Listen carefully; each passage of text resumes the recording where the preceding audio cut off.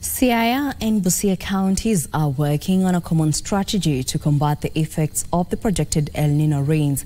As part of the strategy, the top leadership of the two devolved units, James Orengo and Dr. Paul Utuoma, met in Siaya to review the infrastructure and any shortcomings that could expose the public to the vagaries of weather.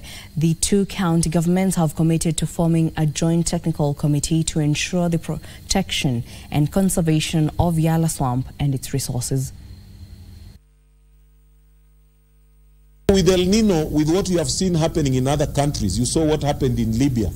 Almost, I hear, death toll is going to 10,000 people. We don't want to be caught with our foot off guard. So our two disaster teams from Busia and Siaya have also been meeting to see how we are going to mitigate on El Nino floods, especially where we are affected a lot because of River Yala and River Nzoia. This is our shared ecosystem.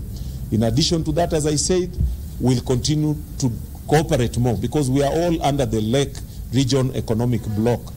We also discussed the issue of Yala Delta, if I may use that language. It is a jewel that we share as the two counties of Busia and Siaya.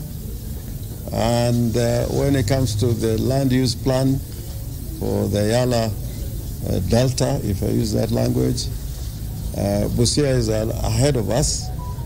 The land use plan for that delta was prepared together, the two counties. And Busia has been able to pass it through the county executive committee and even pass it to the National Assembly.